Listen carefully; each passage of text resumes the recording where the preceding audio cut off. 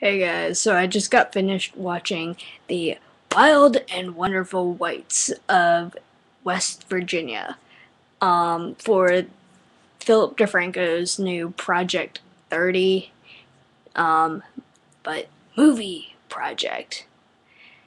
Oh god, is this movie terrible? It's a documentary, and I had to check IMDb to see if it was one of those fake documentaries or a legit thing because within the first 30 seconds it's so bad. And no, it's legit, which makes it even funnier. And yeah, the only thing I can say about this is it's a train wreck you can't look away from. It's a train wreck you just can't stop watching. You want to because it's so terrible, but you can't. You can't walk away from it. You have to keep watching. That's all I can say. I don't know what else to say. That's all there is.